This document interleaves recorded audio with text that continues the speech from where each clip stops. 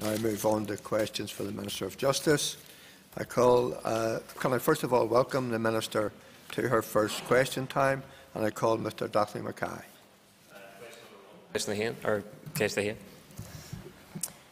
Thank the Speaker for his kind sentiments. To answer question number 1, my department's community safety strategy contains a commitment to tackling all forms of hate crime and the harm it causes through prevention, awareness, education and support for victims and communities. To deliver on this commitment, my department chairs a multi-agency hate crime delivery group which takes forward a range of actions to combat hate crime from the criminal justice perspective.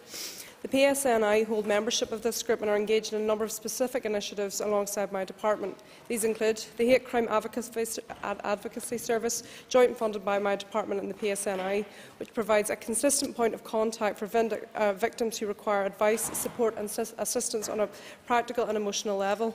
Dedicated bilingual advocates to assist victims of racial hate crime are engaged through the service. And the Hate Incident Practical Action Scheme, which is funded by my department, the PSNI, the Northern Ireland Housing Executive and the Department for Communities. This scheme can provide victims of hate crime with personal protection and safety measures to help them feel safer in their homes. My officials and PSNI officers have also recently participated in the Good Practice Plus, which is a Europe-wide project led by the Northern Ireland Council for Ethnic Minorities.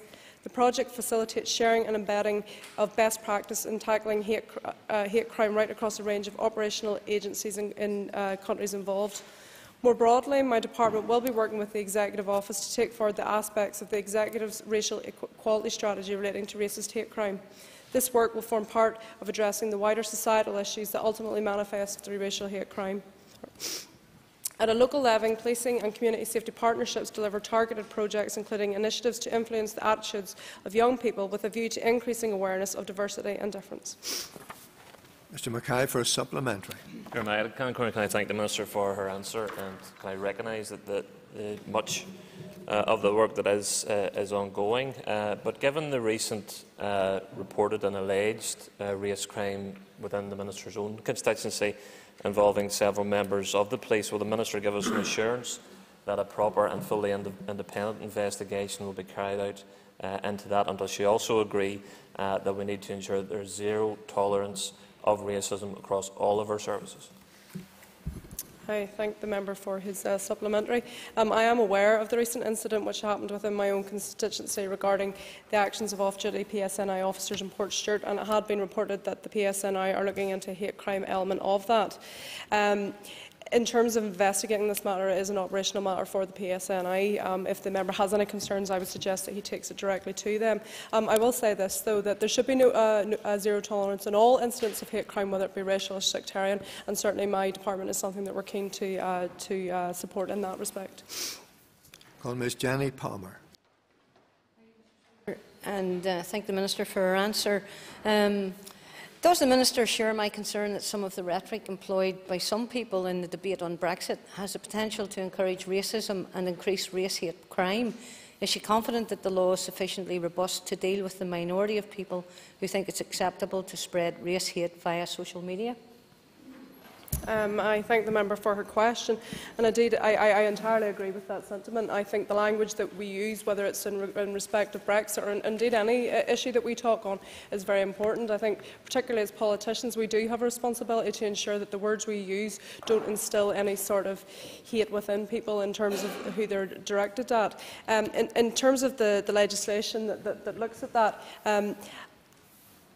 I think in some of the initiatives that my department is involved with, we are trying to tackle that. But I do certainly take the point that there could be more that needs to be done, and I'm quite happy to engage with the member to hopefully maybe see a way forward in that respect. Call Ms. Nicola Mallon. I welcome the Minister's unequivocal statement that there should be a zero-tolerance approach to all race or all hate crime. Can I ask, does she share the view that legislation in this mandate for equal marriage in Northern Ireland can help to develop a more tolerant, inclusive and respectful society here? I thank the member for her supplementary. Indeed, you know, I think it's been well established that I would certainly support equal marriage, and certainly I would try and have those conversations with my executive colleagues. In respect of that particular topic, it doesn't really fall within my remit, but by all means, that's, you know, as an executive, we're there to discuss the issues, and it's something that I'm quite keen to do, and have said from the outset as a minister I will try and do that. Call Mr. Colm Eastwood.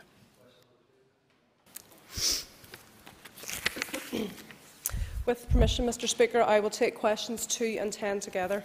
I welcome the work of the Lord Chief Justice has undertaken in terms of developing his proposal for the completion of 56 outstanding legacy cases, and have discussed with him the urgent need for funding to be made available under the terms of the Stormont House and Fresh Start agreements to enable him to do so. My predecessor submitted a proposal covering funding for legacy inquests over the initial 19-month period to the former executive, but this was not included on the agenda prior to the election. Without resolving the issues of resourcing the investigations into outstanding trouble-related deaths, we are failing the families of victims. And I am committing to making progress on this matter, and will in due course be discussing this with the First Minister, the Deputy First Minister and my executive colleagues. Call Mr. Declan Kearney. Can I get a supplement? Thanks, Mr. Speaker. Thank the Minister for her answer. I think she understands the fact that so many families have been waiting for far too long and shouldn't have to wait any longer, given the fact that we're at the point where we're able to do something about some of these cases. She said in due course she'll be meeting with her executive colleagues. Would she agree with me that this is a matter of utmost urgency, and the executive need to make a decision urgently to make sure that we can request the funds that are drawn down to allow the Lord Chief Justice to do the job that he began in advance of this mandate? I thank the member for his supplementary. Yes, I do agree with you. I think it is a matter of urgency that we approach this issue, and indeed I've had initial discussions with the First Minister and Deputy First Minister without going into any sort of specific detail. But I am confident that as an executive we will approach this issue, and we will do it sooner rather than later. So it's really about having those discussions and trying to ensure that we move forward in the best way. But yes, I do agree with the member, Mr Speaker. These families have waited far too long, and the reality is these legacy inquests will go ahead whether within 5 years or within 25 years, and I think we do owe it to the victims and the families of those victims to try and do it sooner rather than later, so that we can actually start dealing with the past in a way of moving forward. Call Mr. Declan Kearney. Ceann Comhairle agus Guillaume Gach on Ara and St Arach Dúr Sugden. Thank you, Speaker, and may I welcome the Minister into her new portfolio. Does the Minister recognise that the continued refusal by the British Government to lift its veto on maximum information disclosure in relation to matters of the past is an increasing source of anger and concern within the wider community? I thank the member for his kind sentiments and for his supplementary. I think there are significant challenges in terms of dealing with legacy issues and with the past, and certainly in able to move forward. It is discussions that we're having within the executive, and something that we do have to have with people outside of the executive. By all means, I am committed to ensuring that we do that. And if there are concerns in terms of the challenges that we face, I'm more than happy to listen to them and see if there's a way around those challenges. Can I just remind the members, if they wish to ask a question, that they continually rise in their place. Call Mr. David. Mr. Speaker, can I also welcome the Minister to her first question time?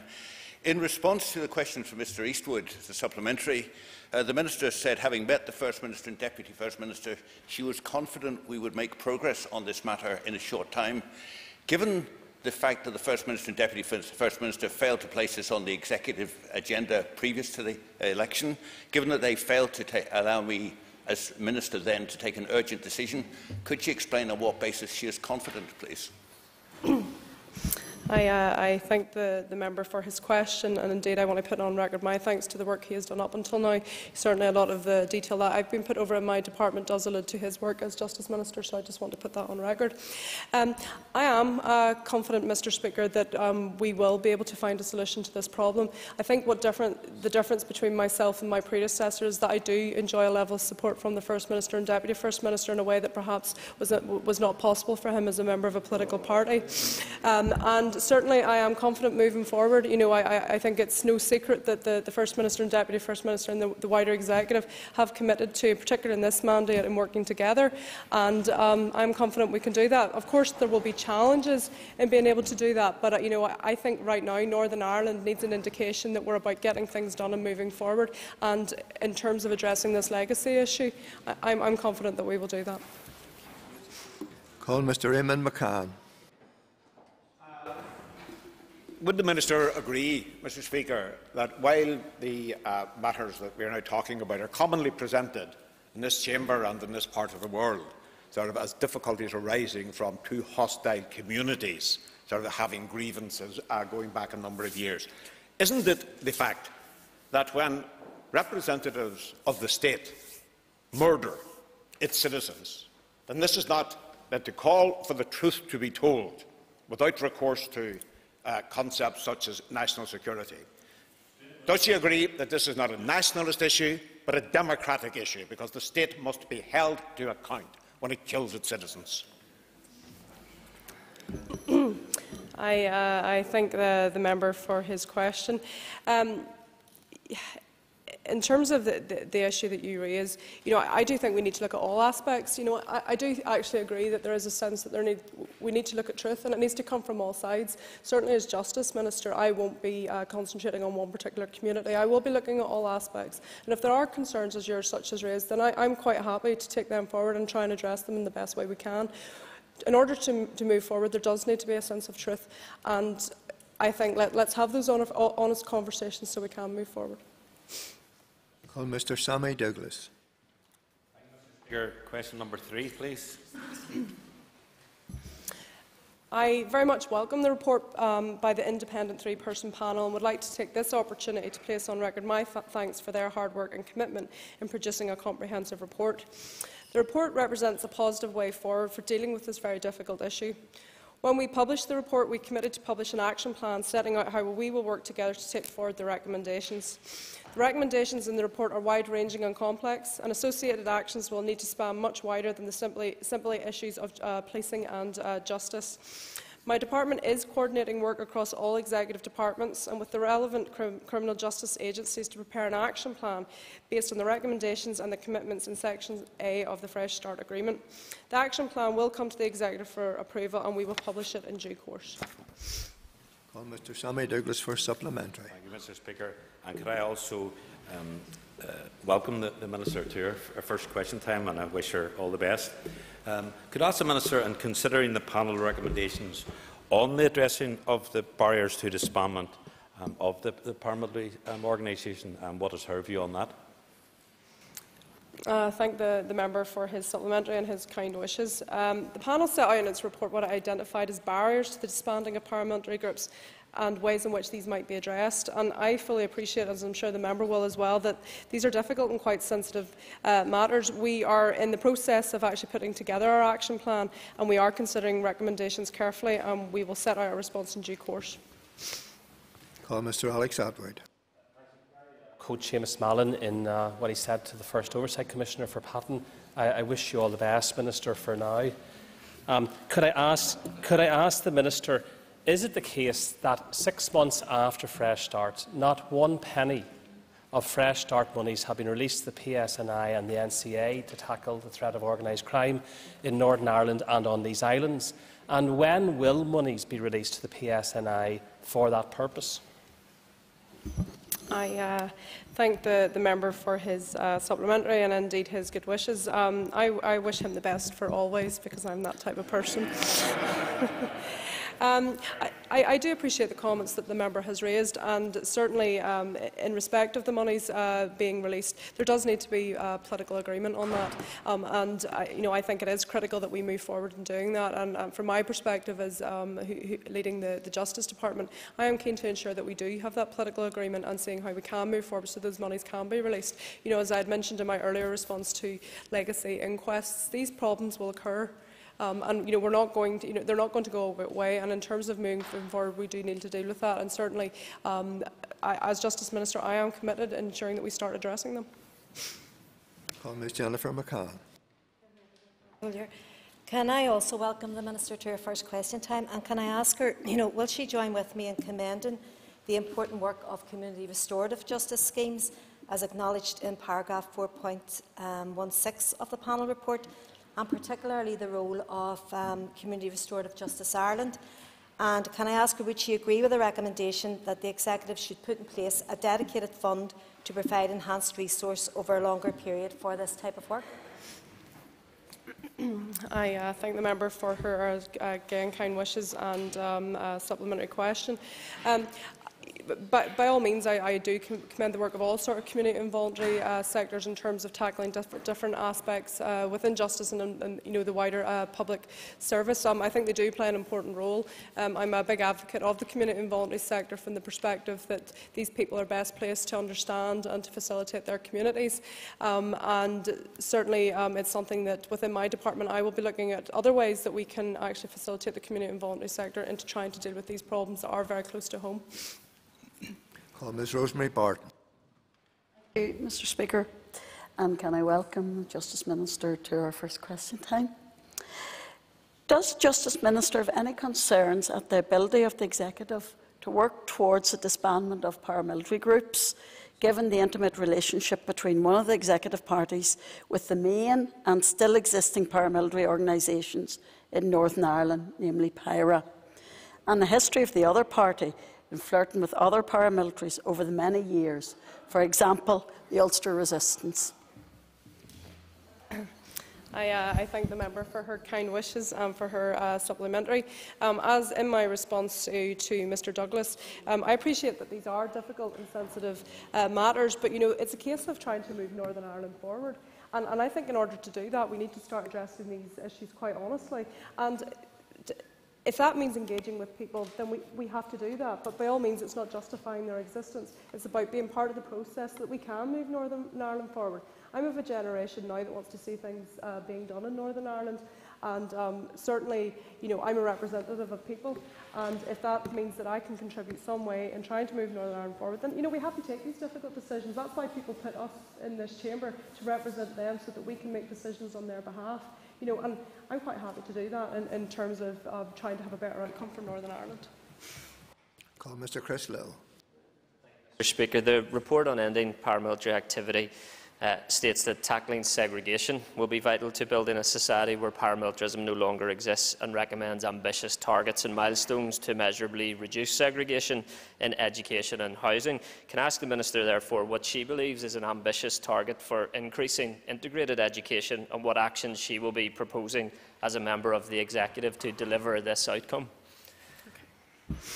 I thank the member for his question. I'm familiar that the member has an interest in this area in terms of integrated education. I do think generally it's something that we should be moving towards. Forgive me, but I'm not over the detail of my department, and I haven't yet come to a conclusion what my priorities will be moving forward. But I do realise that these conversations again need to be had, and it's not just about adults having these conversations. It's about bringing kids along with us to ensure that we don't find ourselves in a situation where where our communities are segregated. But certainly, given the member's interest in this particular area, I would certainly welcome a conversation with him to see how he feels that we could maybe broach this subject. Because, as I said, I haven't quite set my priorities yet. But as some members have already will be aware, I am inviting all political parties, including smaller political parties, to come forward with their ideas around justice, so that I can see if it could form part of my own priorities moving forward in the next 5 years. Call Mr. Gordon Dunn. Question 4, please. Legal aid is demand-led, and expenditure fluctuates depending on the volume of cases and the complexity and outcomes of those cases. The spend on legal aid in 2015-16 financial year was £92 million. The total spend was affected by the withdrawal of services in the Crown Court by barristers, which reduced the number of cases completed last year. The reforms that have been introduced, including the introduction of standard fees in the criminal courts and the removal of a very high cost cases, will realise savings of some £19 million per annum when fully implemented. The first of the reforms introduced in the civil courts relating to the authorisation of counsel have already delivered savings in excess of £1 million. Further reforms will be brought forward this financial year. In particular, standard fees for family proceeding cases will be brought forward to replace the current system. It is estimated that this will realise savings of £3 million per annum.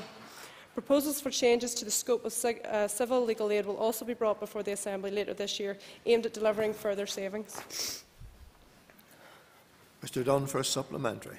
Thank you, Mr Speaker, and I too thank the Minister for her answers, and I wish her well in her new post. In relation to the Northern Ireland Office Audit Report, which I have in front of me here, which was released today, Recommendation 8 on page 37 mentions the need for the agency to embed its counter-fraud strategy. Will the Minister give us an assurance today that she will use her influence on the agency to establish a reliable estimate of the value of fraud in the legal aid system and take further steps to build an effective counter-fraud culture within the agency? I thank Mr Dunn for his supplementary. He will appreciate that the report was published this morning, and I will take time to consider it carefully. I do welcome the fact that the report acknowledges that progress has been made, and we are continuing to deliver on a reform programme which has not been fully implemented. Indeed, the member will be aware that my officials will be speaking of the report when they next meet with the committee. And indeed, again, I acknowledge the role of the Comptroller and Audit General to scrutinise my department's progress against these recommendations made previously. Call Mr Robin Swan. Mr Speaker, Minister, can I welcome you to your new position in the opposition benches? But the Legal Services Agency's accounts have been qualified since 2003. Is the Minister hopeful that that qualification will be removed for the 15-16 account? I thank the member for his question. I too welcome his kind wishes from the opposition benches, and I wish them well in doing that. Forgive me, I'm not over the detail of what you've discussed, but certainly I'm quite happy to write to the member and come back to you on an answer with that. Call Mr Trevor Lunn. Thank you, Mr Speaker. Can I also welcome the Minister to her first question time? Under the current legal services legislation, the agency doesn't have any powers to carry out inspections in the offices of legal representatives. Is the Minister satisfied with that, or is it something she might look at? Thank Mr Lunn again for his kind wishes and for his supplementary question. Again, I'm not familiar with the detail with that, but I will come back to you with an answer. Okay, thank you. Call Mr Jim Allister. Question 5. First, Mr Speaker, I would like to express publicly my sympathy for the families on the loss of their loved ones.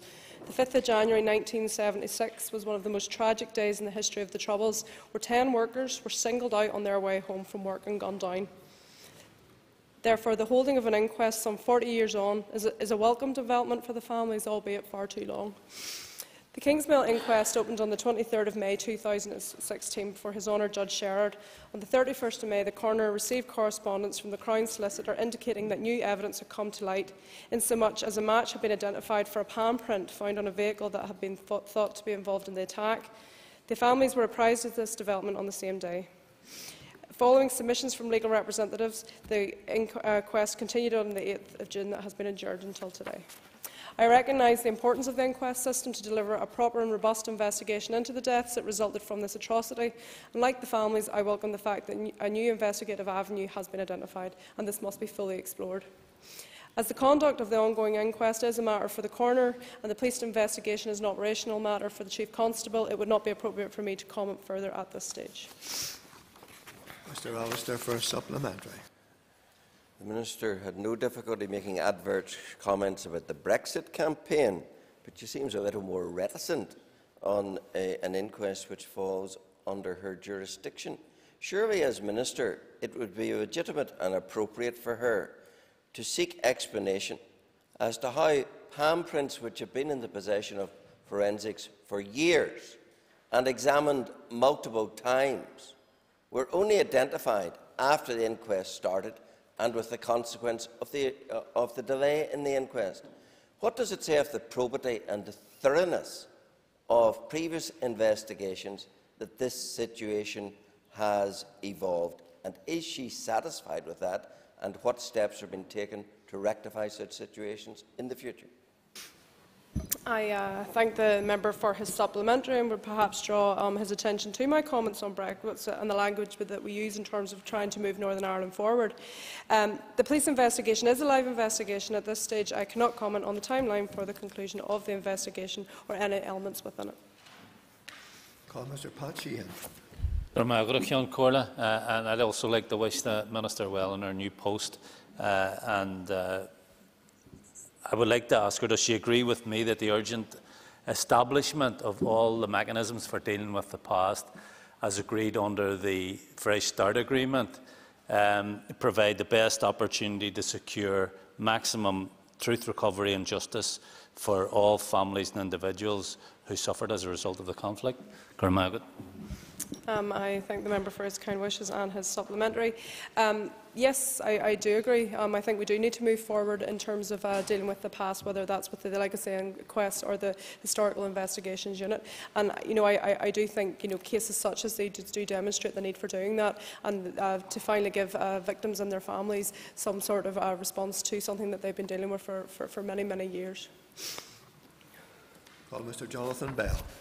Can I congratulate the Minister? It's the first time to do that in the House, and welcome her taking a very courageous decision on what is a very difficult post, and we wish you well within that. But the Minister will be aware that the Kingsmill massacre is a festering sore that, until justice is done, will never lead to a proper reconciliation and healing in our society. And can the Minister assure the House, because there is a scepticism about the Provisional IRA's involvement in what was a sectarian massacre akin to what we have seen in Kosovo and other horrendous areas, that no stone will be left unturned in seeking that justice, and that if the Provisional IRA are found to be responsible by due process of law, they will be held to account for what was a heinous sectarian atrocity. I thank the member for his good wishes and for his supplementary. I do recognise that this was an atrocity, and it is something. It's a journey that will not end with whatever the outcome of this inquest is. Indeed, a lot of inquests, the outstanding ones that we need to take forward, hopefully sooner rather than later. Again, a very, very similar impact on the families and the victims. In terms of this inquest and holding people to account, well, that is a matter for the coroner, and any investigation with the police is again an operational matter. So it is difficult for me to comment. But I will say that moving forward, it is something that we need to address, and we need to do it sooner rather than later. Call Mr. Colin McGrath. Thank you, Mr. Speaker. Mr. Speaker, does the Minister fully accept the content and the findings of the Police Ombudsman's report into the Loughinisland murders? Does she agree with me that the remarks made by the Secretary of State were unhelpful and deeply disrespectful to the families and the victims? I thank the member for his question. Again, the Loughinisland report is an operational matter for the PSNI, so it is again difficult for me to make comment on that. But I will say this: in 1994, 6 men didn't come home, and that's a travesty. And whilst this report might provide some comfort to the families, that journey that they are on will not end. And I think this is an indication of a lot of these types of inquests across Northern Ireland. And again, as I said in a previous question, I think we do, to an extent, need to be careful in how we, put these things, and be very mindful of the fact that there are victims here. And I think moving forward, again, it's something in working with my executive colleagues, it's something that I do seek to address sooner rather than later, so that Northern Ireland can move on, and so that we are dealing with the past in the most appropriate way. Call Ms. Paula Bradshaw. Thank you, Mr. Speaker. Can I ask the Justice Minister, does she agree that the investigation into Kingsmill demonstrated the need for a robust system for investigating the past, and what negotiations she's involved in to establish institutions to do this? Thank you. Yes, I do agree that it demonstrates that, as other events are, inevitably going to come before us. And indeed, again, just to reiterate, I am, speaking with my executive colleagues and trying to seek a way forward on trying to deal with these types of issues. I call Mr. Alan Chambers. Question 6, Mr. Speaker. The issue of addressing antisocial behaviour at Crawfordsburn Country Park is an operational matter for the Chief Constable, who is accountable to the Northern Ireland Policing Board. I can let you know, however, that addressing antisocial behaviour is a strategic objective for all policing and community safety partnerships, and the Arden North Down partnership has set aside over £95,000 to address this issue this year. I can also advise that in May 2016, TransLink, Arden North Down Council, Lisburn and Castlereagh Council and PSNI ran a joint operation for 5 consecutive weeks which helped reduce antisocial behaviour at Crawfordsburn beaches and County Park. As a result of this joint operation, calls to the Police Service of Northern Ireland for their services were drastically reduced. The Police Service of Northern Ireland, which is also a designated member of the Policing and Community Safety Partnership, has robust measures in place to deal with any antisocial behaviour incidents in the park, including a ban on alcohol. The Arden North Down Policing District Command Unit has also developed an effective collaborative working relationship with TransLink, the Council and the Northern Ireland Environment Agency, who will manage the park, and there will be ongoing monitoring to ensure everyone enjoys facilities at the park over the summer months. I regret, Mr Chambers, there is no time for a supplementary. That ends the period of time for listed questions. We now move on to topical questions, and I call Mr Steve Aiken. Thank you, Mr Speaker. I would like to congratulate the Minister on her appointment and also on the assured manner in which she has answered questions on this first question time. And I thank you very much indeed, Minister, for that. My question is to ask the Minister, has she received a security briefing about the recent explosives found in North Belfast last night? I thank the member for his kind remarks, and again I welcome him to the Assembly, and I look forward to working with him on any issues he wishes to raise with me in respect of my justice remit. Yes, I have received a briefing about the suspected explosive material that had been taken out of circulation last night. Those who have explosive really do have no regard for public safety, and they do not conduct anything with care.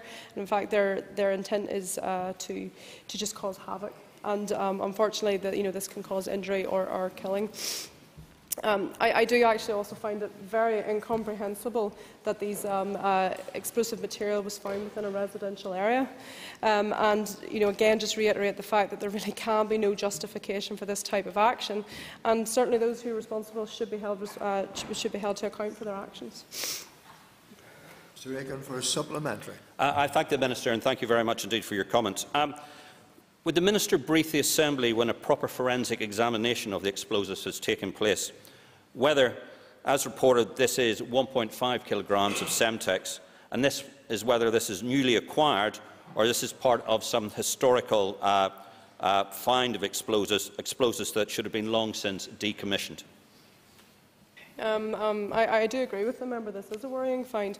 However, in terms of briefing the Assembly, this is an operational matter for the police to investigate, and I would suggest if he has any questions in particular to this incident, he should contact them directly. Well, Mr Cahill Boylan. I wish the Minister well in the new role.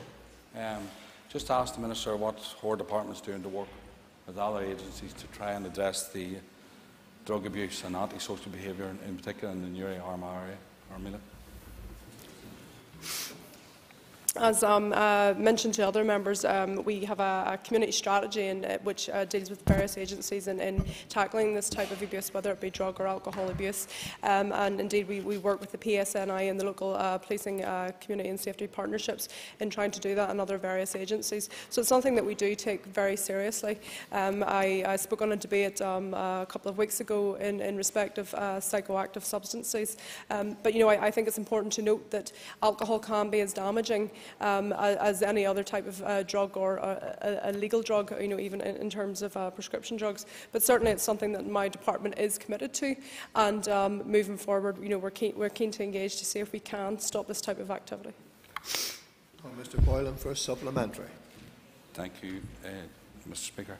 Just following on from that, then in relation to assistance for addictions, in light of the announcement that Armagh Courthouse is to close, what services what extra services can you provide to support people who need assistance with addiction?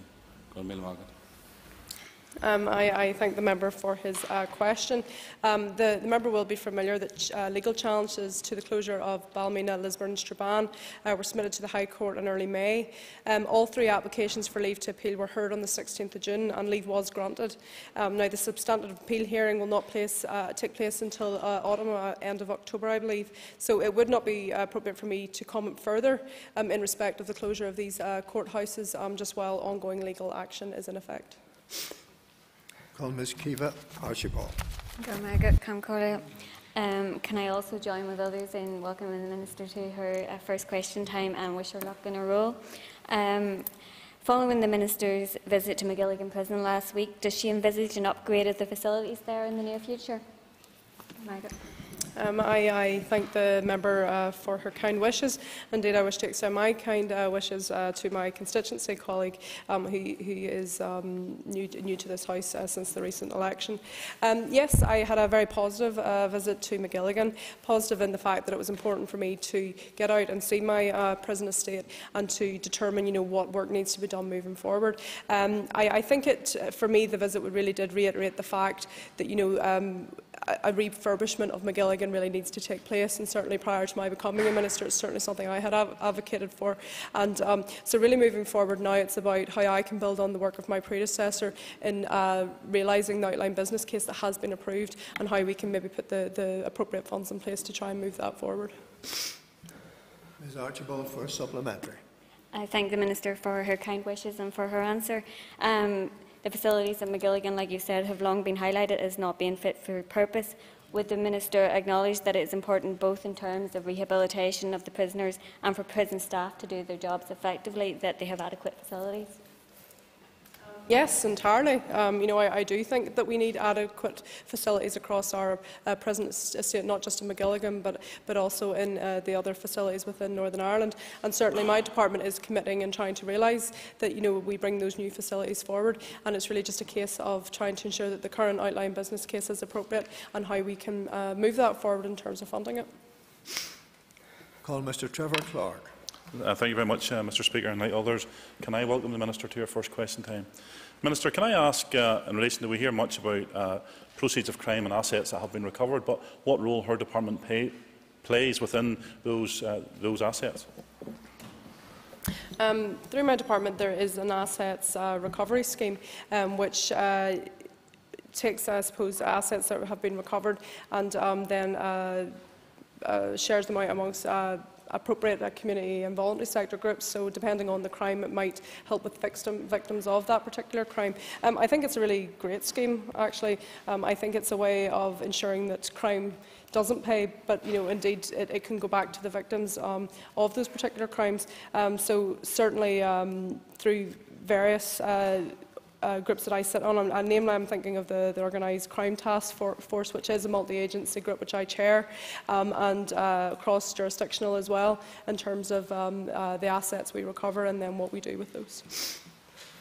Mr. Clark for a supplementary. Thank you very much again, Mr. Speaker, and I thank the Minister for that answer. Minister, I've been approached recently by someone who's involved with the Sea Cadets in Ballymena in relation to assets, who's made a case in relation to, even we've seen recently on television across the water where some boats were confiscated. But maybe, Minister, could I suggest to you or could I ask you what more you could do to distribute this information to particular community groups, because they do have a valuable role within our communities to make sure that they know that they can avail actually of some of these assets that have been received from your department.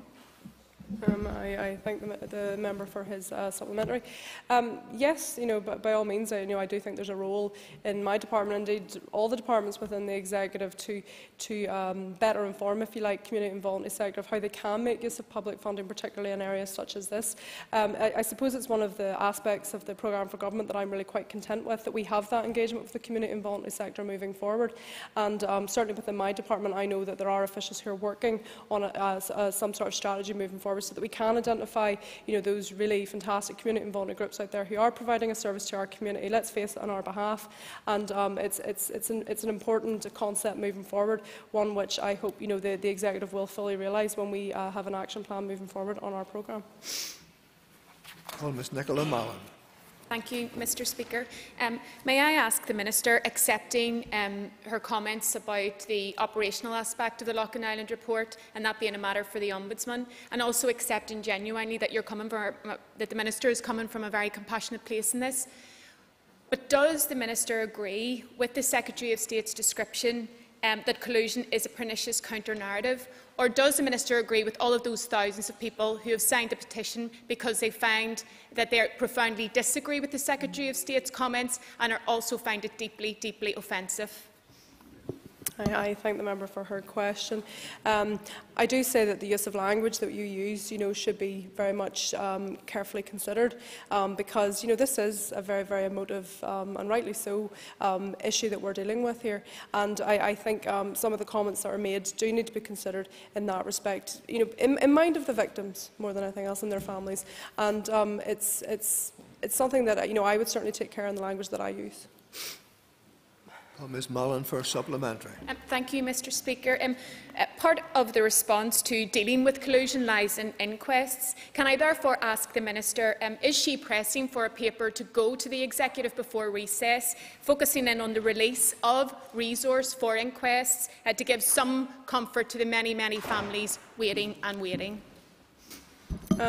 Yes, essentially, my department certainly is trying to encourage that we do move forward on the legacy inquests, and indeed the Lord Chief Justice plan in terms of dealing with all these inquests sooner rather than later is something that my department is very supportive of. But again, as I had mentioned to sort of earlier questions, it is something that I think will move on, and I hope it will happen sooner rather than later. But certainly, it's something that I am encouraging very much within at the executive table. Call Mr John O'Dowd. Welcome the Minister to her post and wish her well. As we approach the marching season and the bonfire season, and acknowledging there should be a lot of work carried out in the PLU community to reduce tensions, particularly around bonfires, will the Minister agree with me that it's still unacceptable that we see posters, effigies, images being burnt on bonfires? I thank the member for his question. Yes, of course, it's unacceptable. All incidents of hate crime are unacceptable, whether it be sectarian or racism. And indeed, those people who are responsible for that type of activity do need to be held accountable for it. And certainly, again, that's a role for the police to investigate and move forward. But yes, of course, any incidents of hate crime are not acceptable. Mr. O'Dowd. Sorry, Mr Speaker. Thank the Minister for her answer. There is a number of sites which have become notorious with this. We have Ballycracky Road in Antrim, Dublin Road in Antrim. We've seen even in my own constituency in Balmers and Portadown the continuing burning of posters and effigies. Would the Minister not agree with me that the PSNI should treat this more seriously and indeed treat it as a hate crime? I thank the Minister for his supplementary. If the Minister, if the member does have specific incidents, which they feel are, ongoing near and near, I would suggest that he directs those comments to the PSNI, and indeed even through the policing board as well. Again, this is an operational matter which I do find difficulty commenting on, and indeed it would not be appropriate for me to do so. But just to reiterate, incidents of hate crime are really unacceptable, and I do appreciate where you're coming from. So certainly, in terms of trying to deal with this particular issue, I would certainly direct the member to the PSNI. Call Mr. Sidney Anderson. Thank you, Mr. Speaker, and can I also welcome the Minister to our first question time. Minister, we've already touched on a previous question in relation to legal aid costs, and I note from the report released today that there's for 4 years, from 2011 to 2015, there was a yearly increase taking place, and I do know you referred to maybe that this year, the 15-16 was 92 million.